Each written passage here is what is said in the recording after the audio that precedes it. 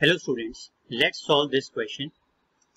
Alfred and Rani both picked different two digits number.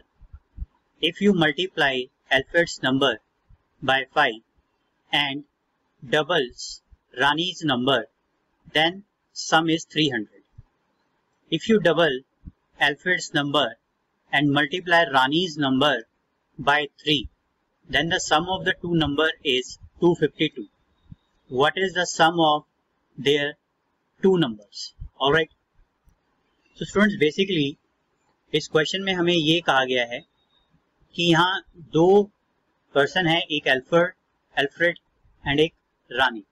Okay, और दोनों ने 2 digits number pick किए और कंडीशन ये दी है कि अगर आप अल्फ्रेड्स के नंबर को 5 से मल्टीप्लाई कर दें और रानी के नंबर को डबल कर दें और ऐसा करने के बाद उन नंबर्स को ऐड कर दे तो सम आता है 300. Alright. If U double the अल्फ्रेड्स number, और अगर आप अल्फ्रेड्स के नंबर को डबल कर दें और रानी के नंबर को 3 से मल्टीप्लाई कर दे, देन जब आप सम करेंगे सम आता है 252. तो बताइए कि what is the some of their two numbers. तो उन दोनों नंबर का सम क्या होगा. Alright. So let's start this question and let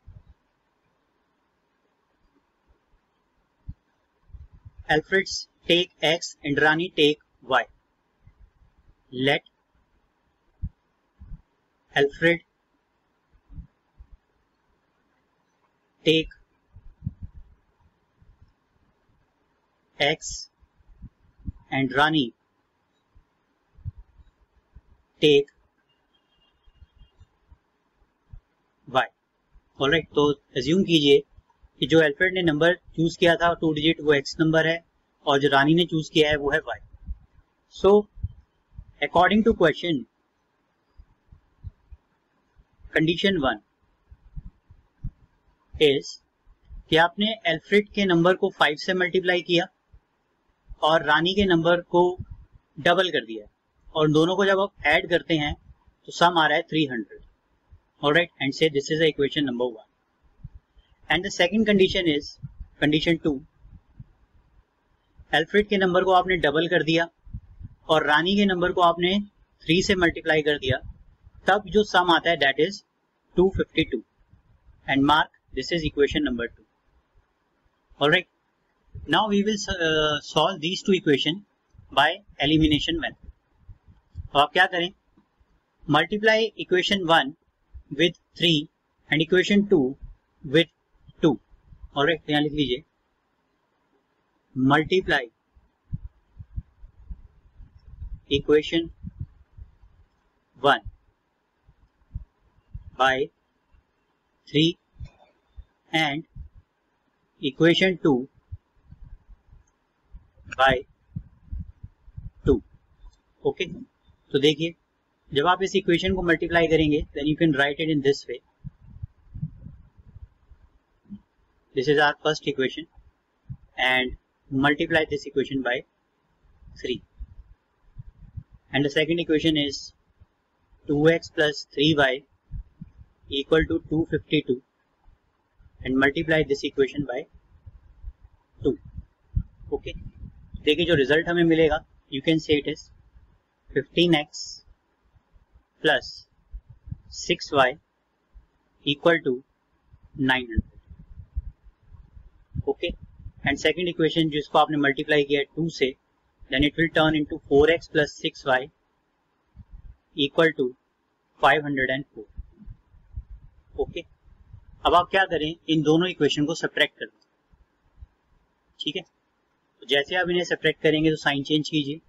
this is minus, this is minus and this is minus. So this will get cancelled. Here you will get 11x equal to 396. So from here you can say x is equal to 36. Okay. Now put value of x in equation number 1. Okay. Then equation number 1 you can see 5x plus 2y equal to 300. तो यहाँ पे एक बार लिख लीजिए equation number 1 को, 5x plus 2y equal to 300. Okay, Now put value of x, you can say 5 into 36 plus 2y equal to 300. Alright, now जब आप 5 को 36 से मल्टीप्लाई करेंगे you will get 180. So you can find this value like this: 300 minus 180, okay, and this will become 2y equal to 120. So y is equal to 60. Okay, so these are the two numbers जो इन लोगों ने जो है choose किए. आप देख सकते हैं 2 डिजिट नंबर है, ये अल्फ्रेड का नंबर है और ये रानी का नंबर है. अब हमसे कहा गया है कि हमें इनका सम फाइंड करना है. जो मेन है इस क्वेश्चन में, we need to find the some of these two number. Alright, सो यहां से हम अपना फाइनल आंसर लिख सकते हैं. Therefore some of these two number